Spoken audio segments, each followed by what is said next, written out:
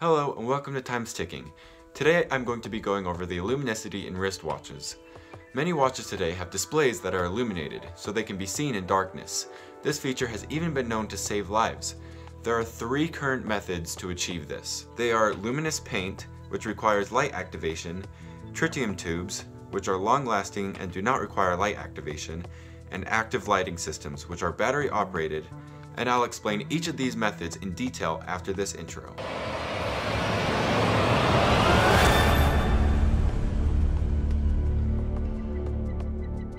To understand why watchmakers use certain materials for their luminosity, it's important to understand a little about its history. The early practice of applying lume to wristwatches around the time of World War I involved mixing the radioactive material radium with zinc sulfide. When left alone and in proper doses, radium glows blue.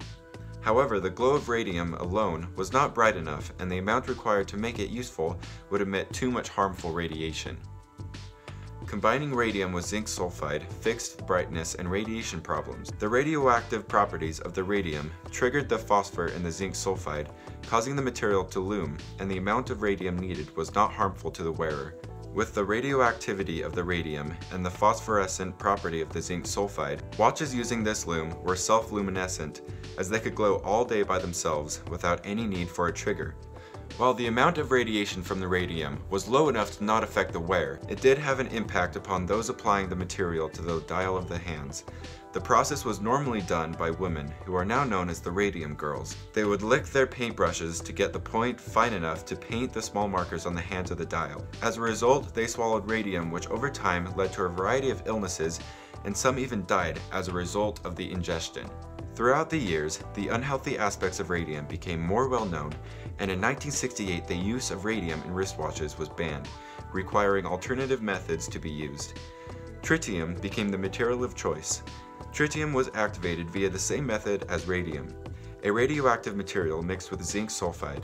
The difference between radium and tritium is the level of radiation and half-life of the materials.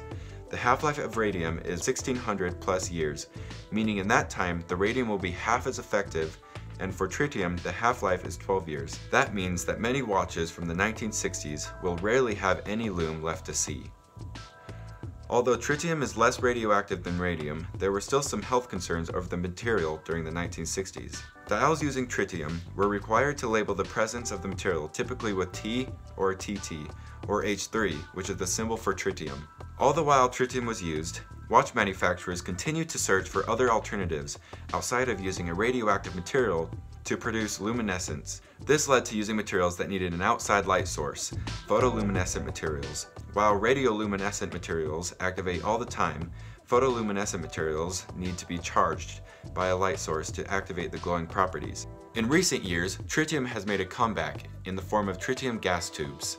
With that being said, this is the first method of illuminating a watch we'll go over. Tritium, also known as super heavy hydrogen, is a naturally found hydrogen atom with an atomic weight of 3, so its symbol is H3. It was first discovered by Ernest Rutherford, M.L. Oliphant, and Paul Hartican, 1934. Tritium emits electrons through beta decay, and when these electrons interact with the phosphorus material, a fluorescent light is created that can last up to 20 years. This phenomenon is called radioluminescence. When this tritium-powered illumination is sealed inside a glass tube, it is known as a gaseous tritium light source, also known as GTLS, and is most commonly used on wristwatch faces, gun sights, and emergency exit signs. To produce a GTLS vial, the pure tritium gas is hermetically sealed inside hollow borosilicate glass tubes coated with phosphorescent paint. Together this creates a chemical reaction producing a continuous colorful glowing light. The tubes are then attached to the hands and dial in a secure manner that precludes any risk of breakage.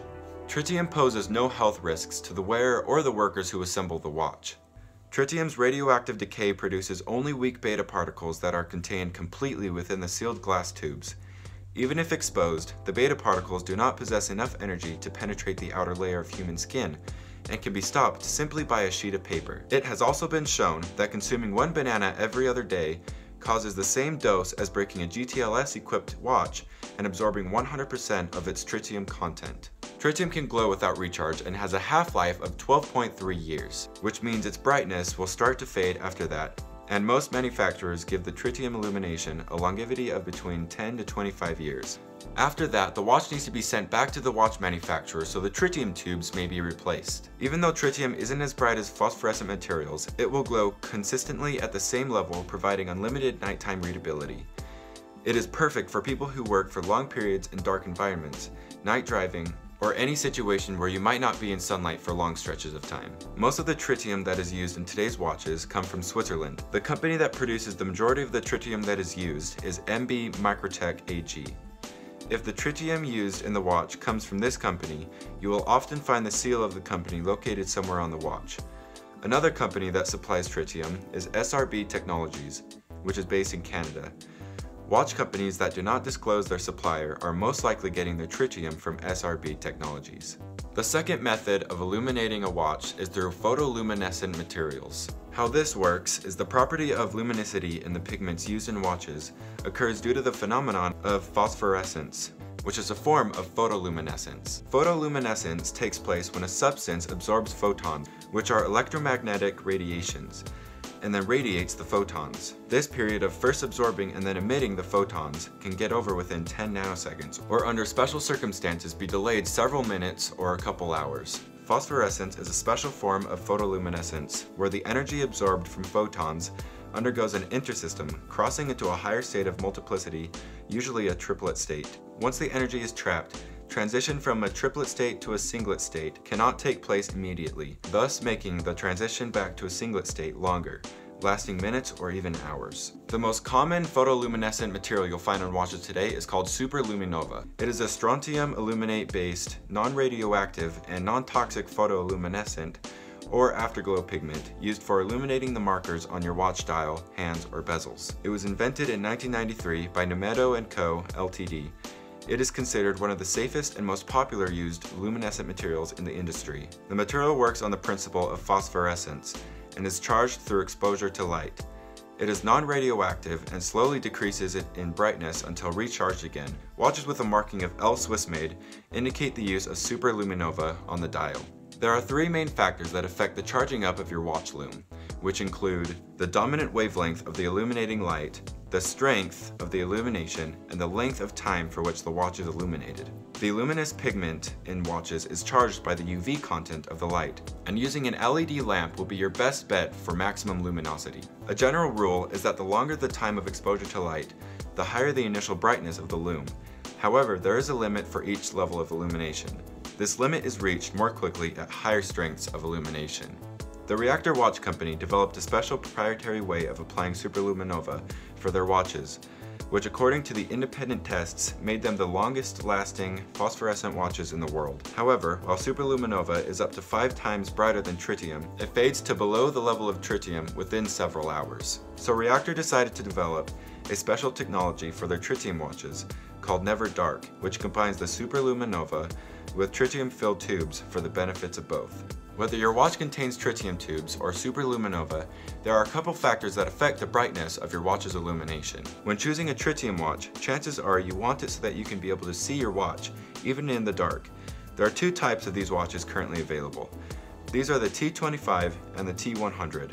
Typically, the T100 watches glow a bit brighter. You may see the T100 listed as just T. The T rating refers to the total watch radiation content, which is measured in millicuries, or MCI. These tubes can be created in many different colors. The colors that it glows will be based on the paint coating that is used on the tubes of the watch. Generally, green is perceived by the human eye as the brightest color and the easiest to see in the dark. Based on green at 100% brightness, the brightness output of the other colors is as follows. Ice blue is at 60%, white 60%, orange 40%. Blue GTLS is often used in diving watches as it remains visible at up to 60 meters in depth, longer or deeper than any other color. Red, dark blue, and orange colors are available as well, but these are quite harder to see for some people. The last method of illuminating a watch is called active illumination or electroillumination. This requires power, typically from a battery, so this method isn't found in mechanical or automatic watches. It is also criticized for requiring 2 hands for light activation. To answer that criticism, Casio has watches in which the illumination is turned on when the watch is moved into the normal reading position. To save battery power, this function is enabled by the wearer and is automatically disabled after a short amount of time. Each method of illumination has their own advantages and disadvantages. In the end, deciding which method is best depends entirely on your own personal opinion. Comment below and tell us what you prefer. Hello and thanks for watching. If you enjoyed that video, make sure to give it a like and check out our similar videos right here. If you want to stay up to date with the new and interesting content that we create, you can subscribe to our channel, which is linked right here.